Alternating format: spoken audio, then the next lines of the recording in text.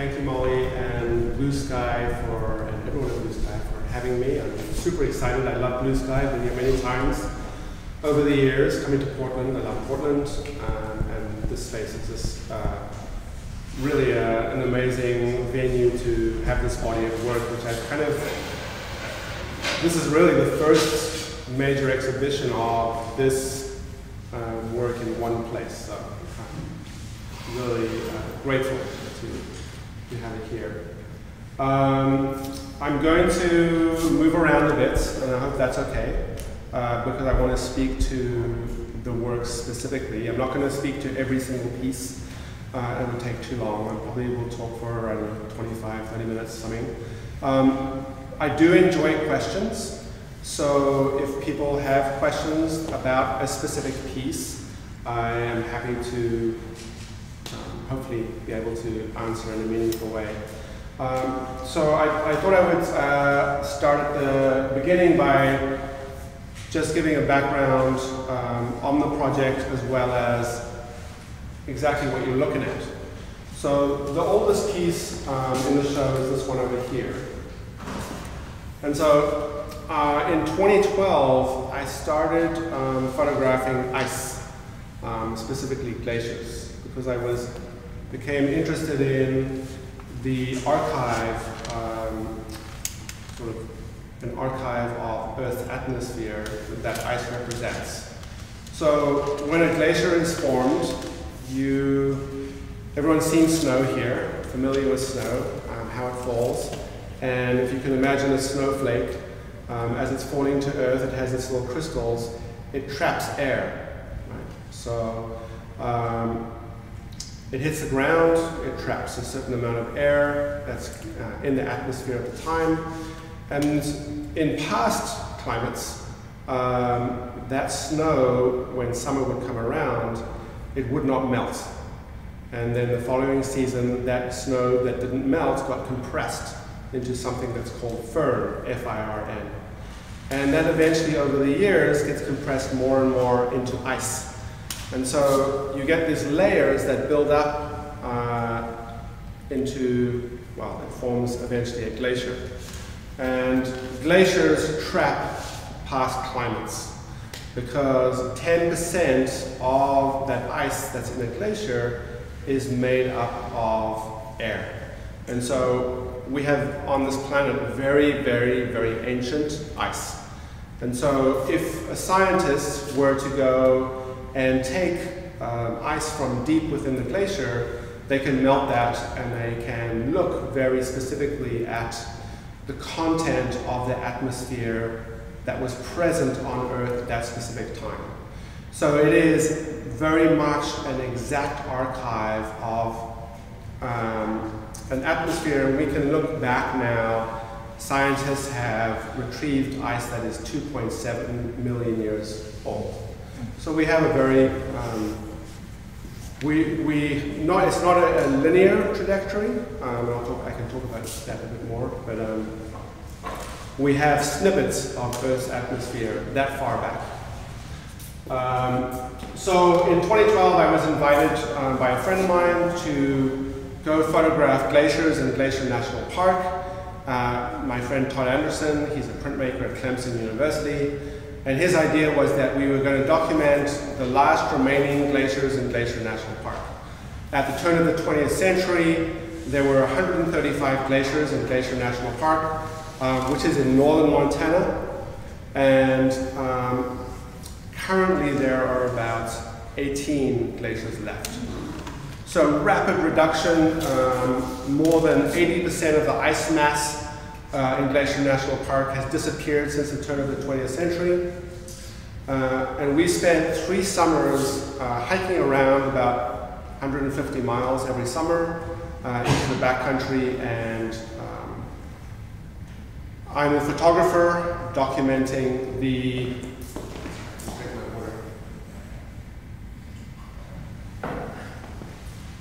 remaining glaciers in the park, and we were able to get to about 15 of those glaciers. Some of them are really hard to get to, a lot of strenuous hiking. And that resulted in this artist book, and a lot of my practice is making these large-scale artist books.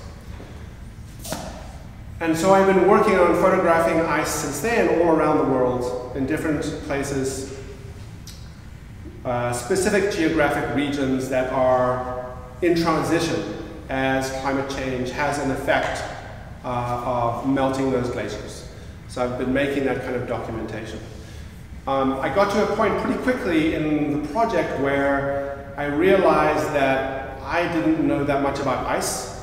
I didn't really understand what was happening, what we were losing in terms of the archive that I spoke of this, the air that's trapped in the ice, how it was disappearing as the ice melted. At a certain point I realized it's just another picture of a melting glacier. And at what point for the audience is there like just not anymore, right? It's just this beautiful glacier, it's melting, and what more can we learn from that? So I realized that I wanted to learn more, and I started to seek out scientists who knew more and who I could learn from. And so in 2015, I was thinking about places that I really wanted to go photograph glaciers. And number one on my list was Kilimanjaro, because being from the African continent, I tried to go back there as much as I can, and so started looking around images of the glaciers on Kilimanjaro, and came across this incredible image of this kind of cathedral-like ice on top of Kilimanjaro, and it had a name, copyright on the photograph, Douglas Hardy. And I did some research on Google, and I managed to find a contact, and I emailed this guy out of the blue, and he emailed me back within a couple hours. I was kind of astonished.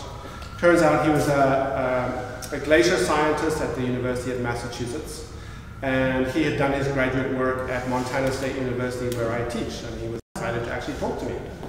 So we've become good friends since then, and I said, would you ever allow me to come along on an expedition with you? And he said, of course, as long as you can fund yourself, which is always a challenge as an artist, is to find funding. He turns out a couple months later he was going to Peru, where he has a research site on Calcaya Glacier. He has two research sites, one on Kilimanjaro and one in Peru. On this Calcaya Glacier, which if anyone's been to Cusco, it's about a 3-hour drive south of Cusco. So it's fairly easy to get to, I guess. Anyway, I went along on this expedition, and I photographed at this research site, and I talked to, there were a group of scientists. It was about 10 different scientists on the expedition, if I remember.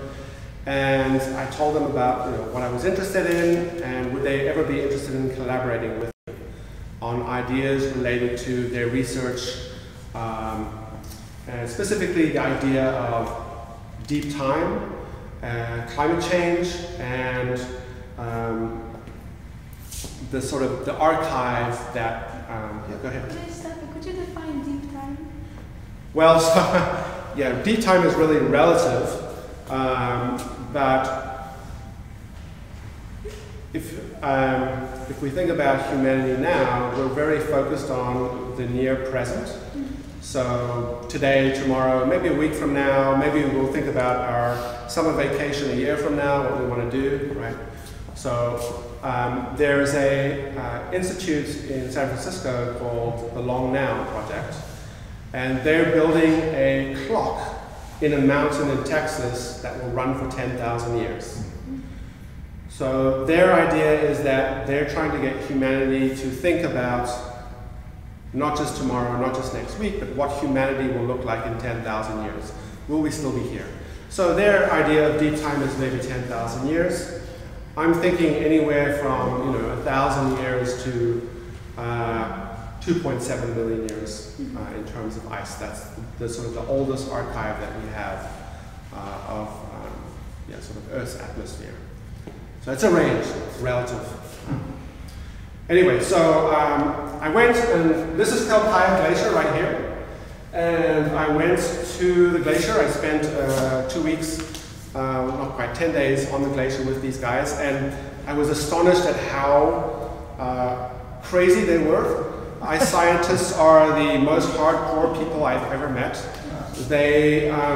So this is at 18,000 feet. If anyone's been to elevation, that's fairly high elevation, and it's hard to breathe. And they would wake up early in the morning, every morning, and they would climb up to the summit, and they would work for 14 hours. And it wasn't easy work, it was manual labor all day. They were digging snow pits or drilling ice cores, and they did that for about 2 weeks straight.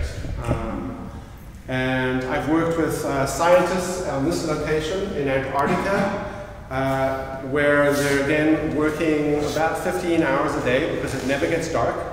It's midsummer, it's at high elevation, and the wind is blowing, and it's about minus 10 degrees, 20 degrees Fahrenheit every day. Sometimes going to about minus 50 when I was there. Extreme cold conditions.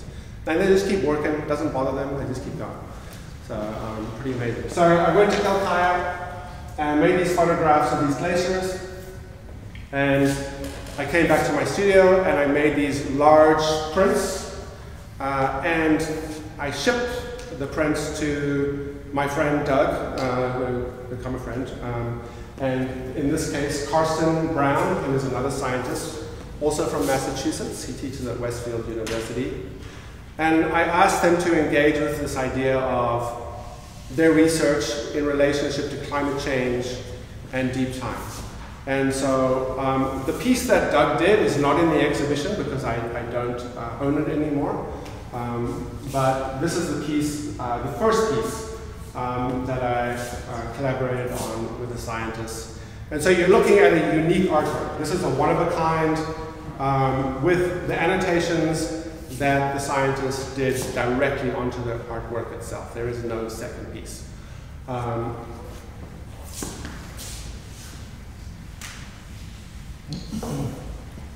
The paper I use generally is a traditional Japanese paper called a washi. It's a 1200-year tradition from Japan. Has a nice kind of texture to it that lends itself well to ink being written on. Sometimes I use a different paper because the photograph itself doesn't always print well on the washi paper, and so I'm very cognizant of choosing the right paper for the image, and so I might shift papers a little bit. So I'll move over here. So a lot of my work takes me to distant places. I travel a great deal, which is a difficulty for me mentally with climate change, and getting on a plane I feel a great deal of guilt, and so I have to try to kind of come to terms with that, though I haven't really. So there's challenges with that, and I try to offset that in various ways. Another conversation. So I do a lot of work close to home as well in Montana. Being at an institution, it's a research one university, a lot of interesting things happening, a lot of interesting people I can collaborate with. So this is Pamela Avila Santibanez, and at the time she was a PhD student at Montana State University, studying ice from Antarctica. She is from Chile. She has since graduated with her doctorate, and she went back to Chile for a while. I think she teaches in California now. So this is what a piece of an ice core would look like that's extracted from a glacier in Antarctica. This specific ice core is taken from the West Antarctic ice sheets, and I think on the right-hand side here, it came from the bottom of the hole was 1,884 meters, and this particular piece of ice is 10,833 years old. So her specific research, she is in a clean lab. So she made me photograph her through a glass window. I wasn't allowed in the room because there's the possibility of contaminating the ice in the process of melting it. And she's melting the ice, and she has these beautiful diagrams here of what she's looking for. She's looking for bacteria, viruses, bits of pollen that have blown from the African continent or from South America onto the ice, and they've been deposited.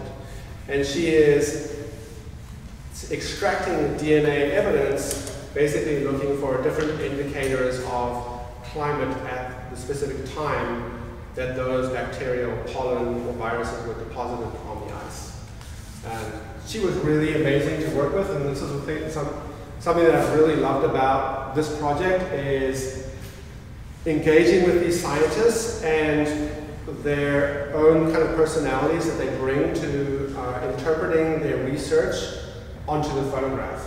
And she was particularly expressive and engaged in the process, and has continued to engage with me over the years since she made this piece, and really was wonderful to work with. And so that you guys don't have to move, I'm going to jump kind of to the end, which is this piece here. This is quite recent. In 2018, I received this Guggenheim Fellowship, and my boss gave me a year off to go and travel the world and make these projects. And at the same time, I received a National Science Foundation grant. They have an incredible program called the Antarctic Artists and Writers Program.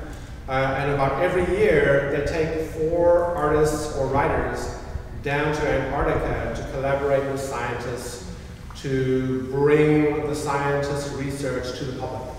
And each year, they try to take a different kind of artist or a different kind of writer.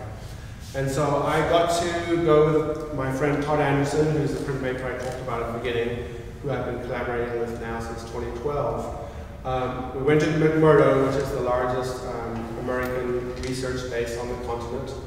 And we got to spend a month there. And it's the most interesting place I've ever been in my life. Crazy, crazy ass place. Very egalitarian kind of culture there at the base. They don't. Everyone has to work together under really extreme conditions. So really wonderful people.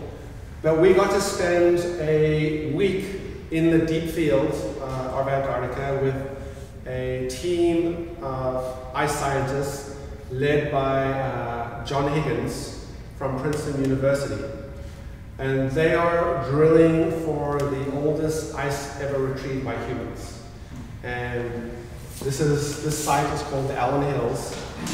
And it's a unique geologic kind of formation because the ice that accumulates on this glacier comes from many hundred miles away. It's basically forced there by an accumulation zone, pushing the ice into this kind of well of mountains. And it gets pushed up against the mountains. And because of the extreme weather, the wind is always blowing, and so the ice is ablated. It's blown away. And so there's no accumulation of snow ever. There's never ever any snow here, even though it's on the continent in the transantarctic mountains. And so what they found is that at very shallow depths, at 180 meters, they have retrieved ice that's 2.7 million years old, which is astonishing, right? Previous to this, on the West Antarctic ice sheets, they've retrieved ice that's 800,000 years old. And that's a linear record. So in terms of a linear record, at the top you're basically looking at 0. And as you go down, step by step by step by step, you get to 800,000 years old. The Allen Hills record is not linear.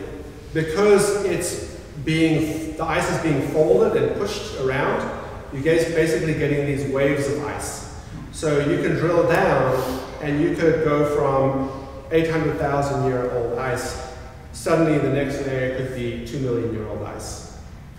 And ideally scientists are looking for a linear record because that gives us a perfect record of Earth's atmosphere back into the past.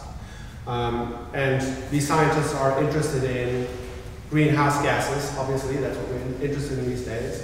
They're looking at what is the CO2 content, and the CO2 content now is much, much higher than it was back then.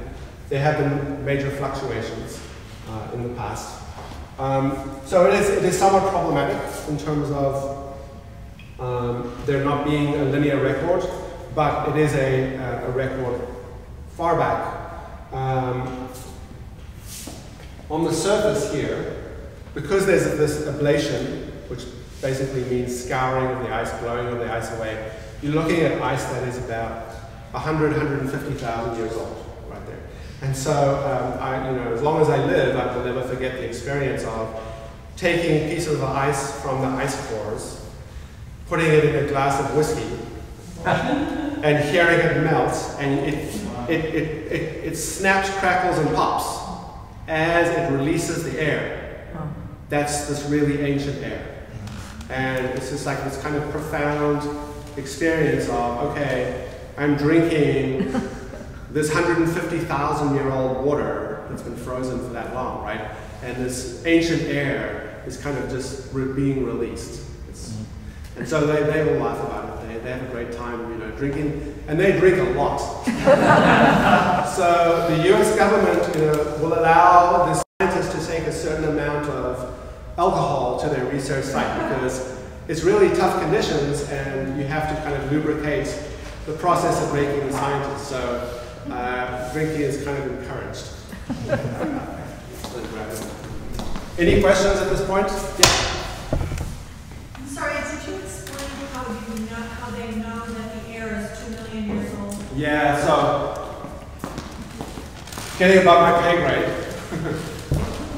I'm not a scientist, but the dating of ice that old is very difficult. And John Higgins, who I was with, has been pioneering the methods with which it's dated. So when you're looking at ice that's more recent, 10,000 years, it can be carbon dated. It's very, very accurate. And they can actually count the layers as well. Ice that old, what they're doing is they're using argon isotopes. So they're basically looking at 2 different argon isotopes and at how fast they are degrading. And they can tell the relationship between those 2 isotopes within about 100,000 years how old the ice is. So it's not super accurate, but roughly. When you're talking about 2.7 million years old and you're only 100,000 years old, 100,000 years off, it's not as accurate as they would like, but they're in the range. And the degassing process is getting above my understanding. Sorry. Yeah. I have a question more about the making process of these, which is how much autonomy do scientists have nodes, and how are those compositions created, and do you have any outlines or any boundaries of that? Yeah, so the conversations really happen with the scientists well before. Mm-hmm. Often when I'm in the field with them, I spend a lot of time with them.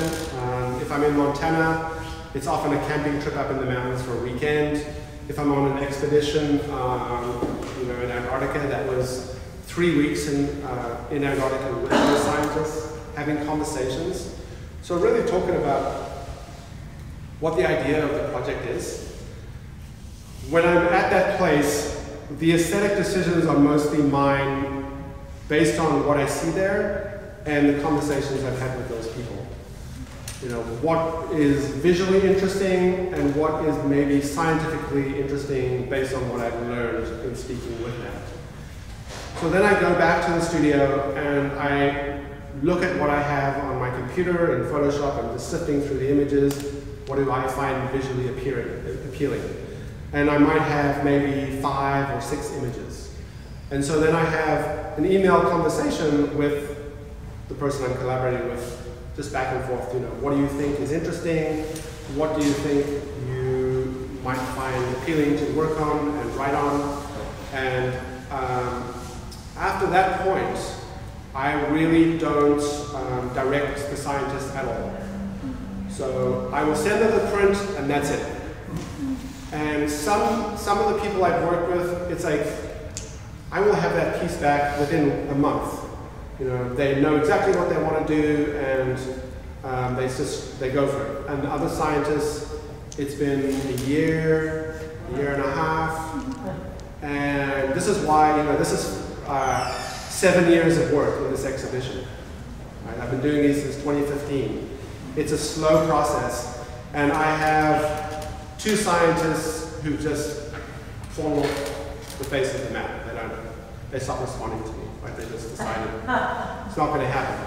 And so, look at me in picture. There's maybe 1,000 years before they get Deep time. So I don't want to hassle them, and if it's not going to work, it's fine with me. Right? It's part of the process.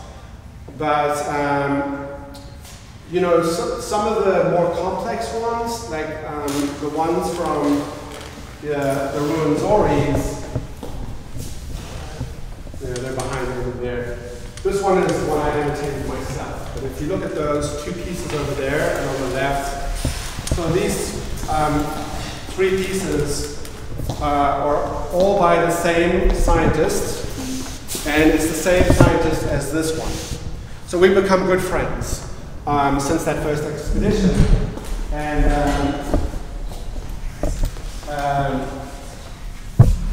when I was on my fellowship, I convinced Carsten to go to Uganda with me. There are 3 places in Africa where there is still glacier ice. One is Kilimanjaro, one is Mount Kenya, and the other one is the Mountains of the Moon, or the Ruwenzori's in Uganda. And I got super sick. It's the closest I've ever, people always ask, have you had dangerous experiences? I thought I was going to die on the mountain. I got asthma-induced pneumonia, and I was coughing up blood at 16,000 feet.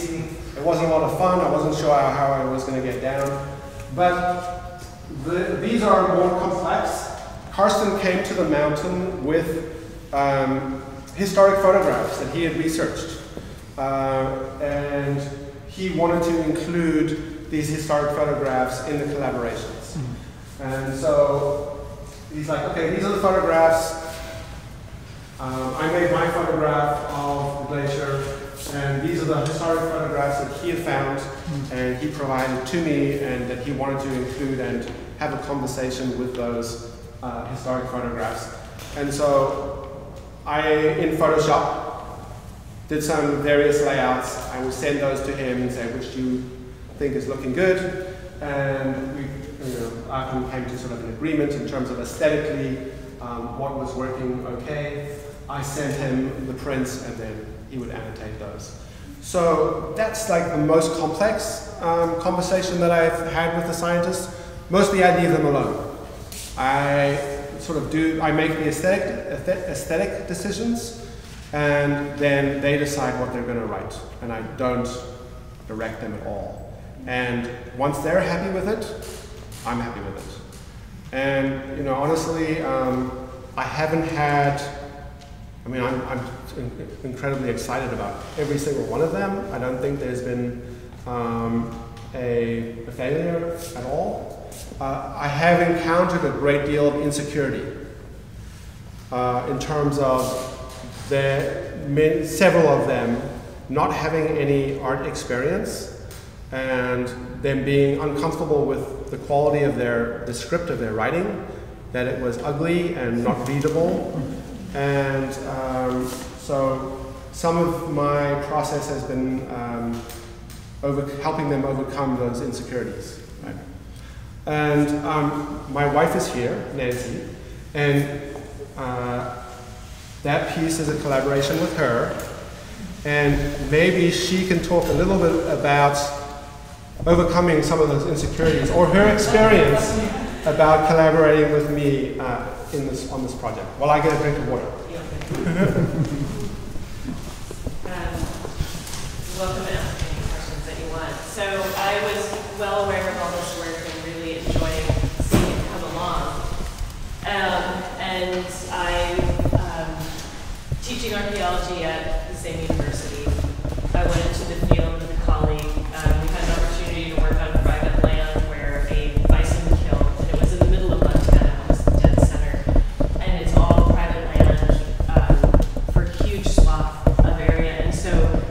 folks that live there have been very cautious about letting any archaeologists know about the sites on their land because they have a mistaken belief that we could somehow take it from them. What's on private land is owned by the owner.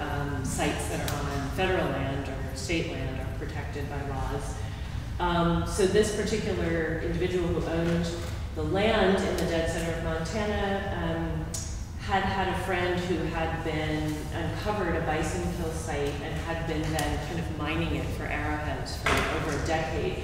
And he went to Montana State University to get an agriculture degree. He was farming this big land around there and had cattle on it. And he started to feel like, at first he thought, is there a way I can make money off this? And then he kind of came around and thought, this would be a good project. So he called, I took the call at the university, and a colleague and I decided it would be a fantastic project for a field school training for students, to take them into the field, to dig this site, to learn something about it, and to hopefully stop the damage and maybe build relationships with local people and get them involved in a really interesting way and to build some trust. So that was the background into why I went to the field. So I'm in the field for a month, and Ian comes to visit. I said the site was really cool, you should come and see it. There's all this bison bone, just meters deep, and we were just getting huge amounts of arrowheads, these particular points called Avonlea points, which is a period in Montana where people are making incredibly symmetrical, beautiful arrowheads. So farther back in time, they're making very, very big ones that you think of when people were hunting during this Paleo-Indian period, megafauna. During this period, they're hunting bison. There's no horses. They're hunting bison though, and they're hunting deer and antelope, but mainly bison. And this area that we were in wasn't really a particular homeland to any of the 7 tribes that are still in Montana or the 12 others that are out there. It was an area where people came to hunt, so there was a big crossroads. But these Avonlea points are very well known for a specific time period, for their symmetry, for their beauty, and they were sometimes cached in burials that date to this time period. So we knew we were doing with something interesting. What we found was that at the site there were also an earlier period where people were hunting with paddles and spears. So this place was a place where 2 different technologies. Anyway, aside from that, Ian photographed some of the bison bone that had just been churned up from the people who had been mining it there. And another professor had come out and laid out a lot of bison teeth and parts of a jaw, because students were learning about the different bison parts. And then I had persuaded the man who had been mining it and collecting it, who had hundreds of points, to let us take his collection just to document it, and we would give it back to him. But we wanted a database, so we wanted to measure them all, understand the variability of the points, and then use that as a comparative collection to what we were digging. This was a way to not lose the data that he had already mucked up, but to use it and make it productive from the stuff that we had very carefully dug these meter-long pits into the kill site to document. So these are from his collection, and Ian was pretty astounded with how beautiful they were, and he started laying them out in the studio, and he started photographing them. So then, unbeknownst to me, he creates this image, and then he's like, "Would you like to annotate this?" And I was like, "Yeah, no." It was excitement and being very flattered, and then also incredible insecurity about what would I say, what would my handwriting look like, all this other amazing work that I've seen. So I think it stayed up laying on the ping pong table in your studio for like a year, and then he keeps reminding me of the deadline. What's the deadline? and I'm like, yeah. And I dove back into the radiocarbon dates we had gotten, the obsidian sourcing, which told us where the obsidian that had showed up on the site, and all the things we learned about it, as well as students that we had done independent studies with, who then measured every way that you could measure these things and looked at them. And I took all of that data and kind of went through it, and I had to let it just kind of sit in my brain for a bit. And he was pretty convinced I wasn't going to get it done, I think. And then he left the house for a bit, had to go run some errands, and then all of a sudden, within like an hour, it just came out for me. And I had to look at a lot of ideas about what other people had done, where they had written, what they had written. And then I started to just think about what was the most important thing that I thought people should know about what was up here. But so it was a really interesting process to take what what I would write in a paper about this site is so different than, but not that different, how I would annotate it. So I hope the piece works for people. It was incredibly fun to do.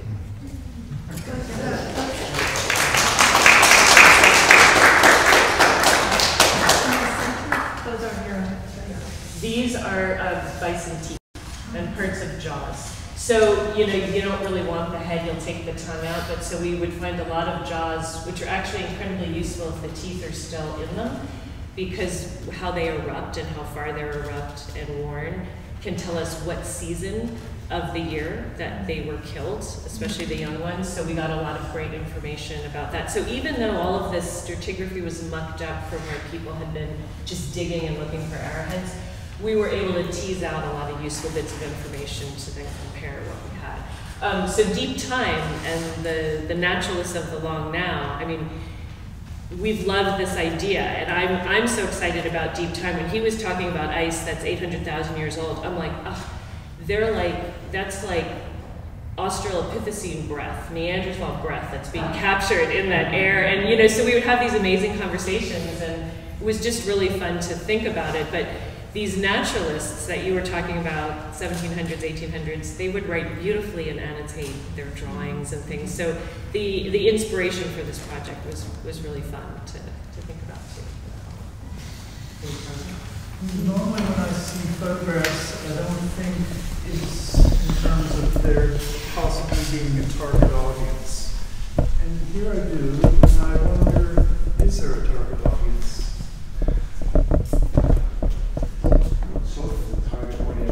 Whoever will look at it. Do you have a thought of the target audience for this? I'm sorry? Who do you think? What is your... Well, I didn't know. I didn't know if this was educational, trying to teach. There's definitely a didactic aspect to it, and I think some of them are more. I mean, it's a longer conversation. I think that I have a desire to change minds and to at least help people become conscious of deep time, climate change, those kind of things. And so part of that, my approach is through aesthetics and beauty. I'm always interested in those things. So anyone who will be attracted by the beauty of the pieces, I think I'm interested in that sort of process of bringing people in. Definitely, I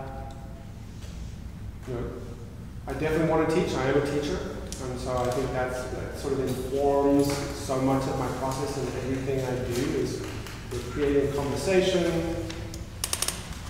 And I think this is a lot of the critique I have of photography, is that people who are not well versed in photography, who have not been trained in photography, it's a really kind of a struggle to interpret sometimes. There's a barrier. And so the text, I think, is another entry point. And so I think there, hopefully, maybe, is a broader audience for it somewhere. Gallery, sometimes that's problematic in itself, right? Because a certain audience enters a gallery. And that prevents a whole larger audience accessing the work. And so I don't know what the answer to that is. That's problematic in itself. But yes, I hope to teach. I hope to bring information. I hope to, especially, I get to travel to places and learn about things that most people will never get to go to. How many people get to go to Antarctica? So I hope to bring that information about my experience. Both visually, that experience of the place, and what we can learn about that place to other people. Their traditional framed gallery works, right? So that's a certain audience. I would be great to reach beyond that, and hopefully it does. Yeah. What I like about and how I see them is that the photograph so often there's a beauty to it, but there's not the detail that you need to understand it. And it isn't about photography as much as it is geological life. We just don't bring that to it. But the idea of writing within the photograph, on the photograph, and in one sense on Earth itself, a description of that very thing, and how elegant all of those little things come together as a way of explaining not only the geological part of it, but also the photographic part of it. And as I was talking about your wife earlier, is that I just think there's something very essential about text and visual information and how they blend in this situation. You don't expect so much information from the photograph. And you get so much information because you've written it on the photograph, and they blend in a kind of way that I think is just terrific. Well, I really appreciate that, and that's my goal. And you know, the inspiration, a lot of the inspiration for this project came from 19th century naturalists who were trained in the arts alongside being trained in science. And Alexander von Humboldt is my hero.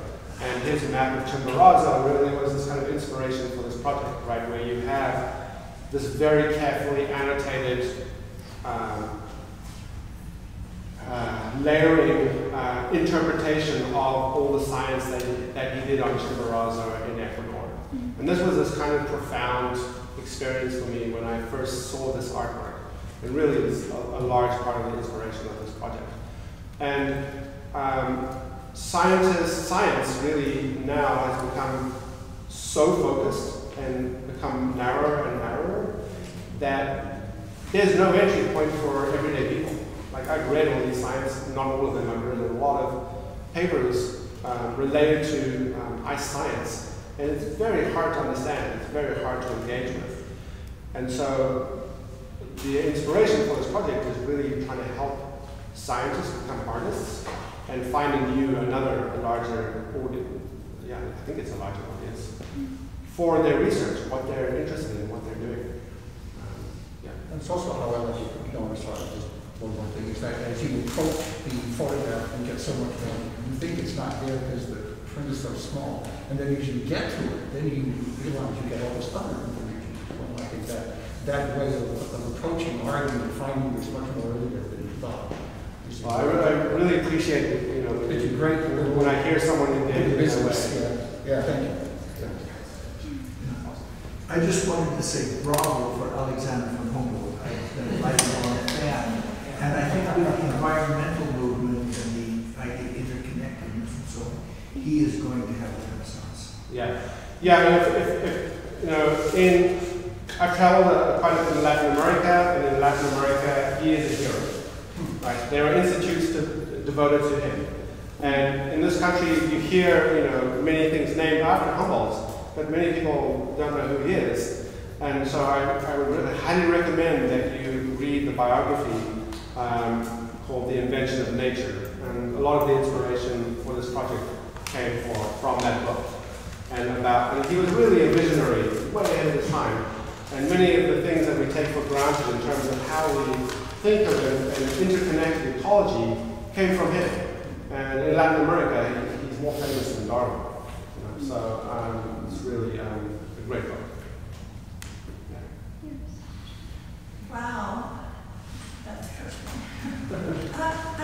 If you say, who's my audience, well, here they are. Yeah. And that whole idea that science is getting narrower and narrower and more specialized. But in this room, and in lots of other rooms, there are people who know little about this. And the simple question of why might this be of interest to you would be interesting to an astronomer or a communications expert or maybe an agronomist or maybe a filmmaker. It just seems like, wow. Well, thanks so much.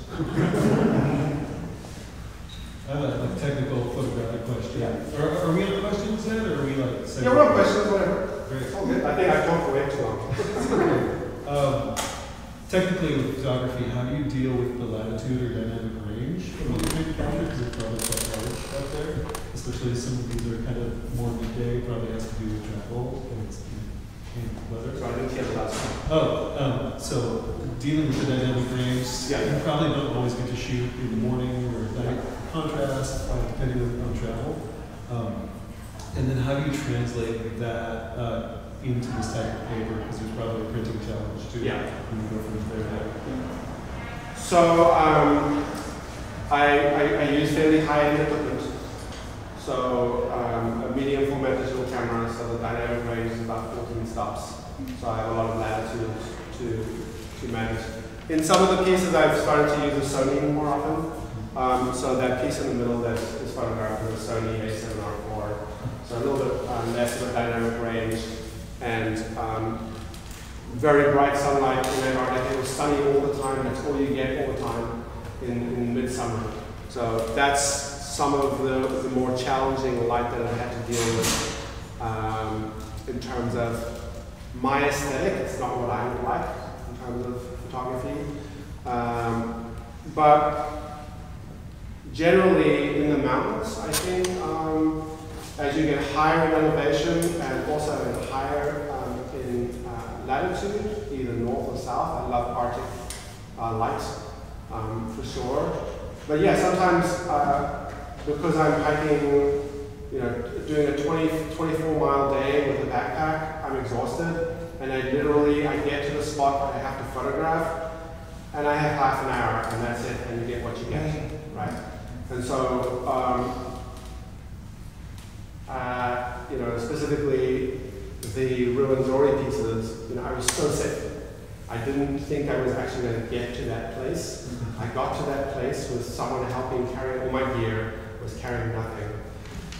Having them help me set up the tripod and make 10 pictures, and that's it, within the space of half an hour.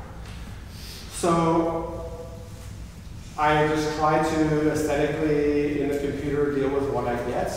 I don't manipulate my images at all, other than sort of the color correction and having the latitude that specific camera gives me. I think I can push it in the direction I want enough to get what I need, and so that's a luxury for sure.